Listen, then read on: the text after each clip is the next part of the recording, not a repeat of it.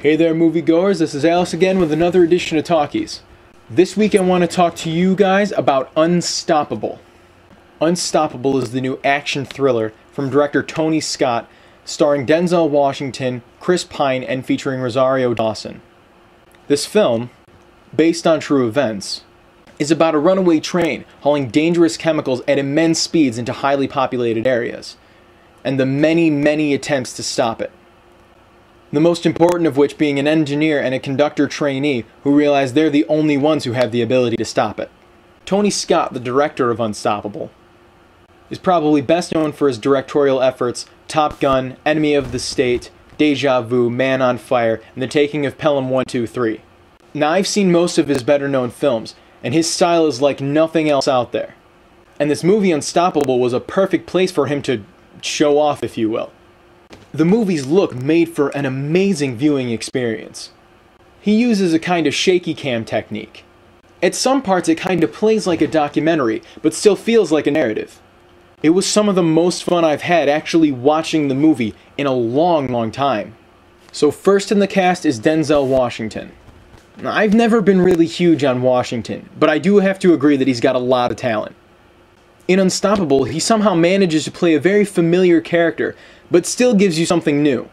He had a refreshing sense of humor, a lot of heart, and a certain nobility that really made you respect both his character and Washington as an actor.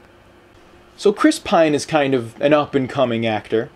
He's probably most popular for taking on the role of Captain James T. Kirk in the recent reboot of the original Star Trek.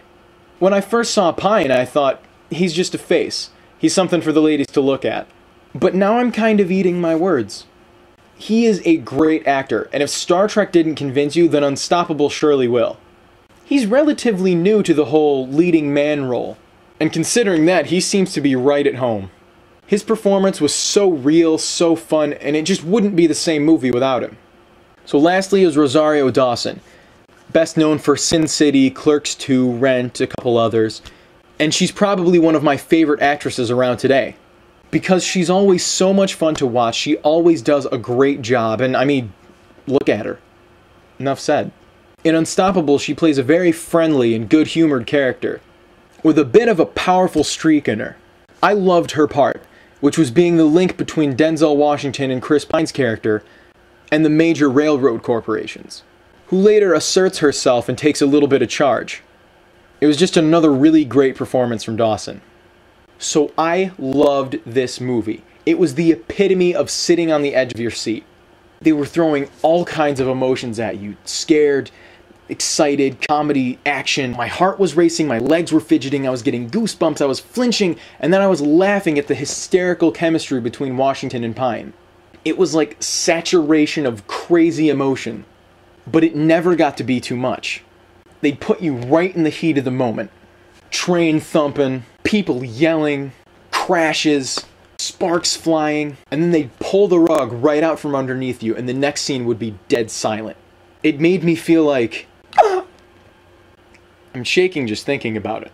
And the way the story was told is the most creative and subtle way I've ever seen. It seamlessly weaves in and out of news reports and helicopter shots, and there were all kinds of snap zooms and quick camera movements. But not like in the Blair Witch way, more like in The Office way, just on steroids. This movie had me clutching my knee and the stranger next to me's knee. Got kind of a weird look from that one. I mean, as far as suspense and edge-of-your-seat action goes, this movie rivals Inception. I can't decide which one had me shaking more. In conclusion, I would like to give Unstoppable a solid 10 out of 10. This movie got me so amped and so excited, and it's a must-see movie for sure. So that is it for this week's edition of Talkies. Signing off for FingerLakes1.com, my name is Alex Sinacropi, and what I really want to do is direct. I'll see you guys later. FingerLakes1.com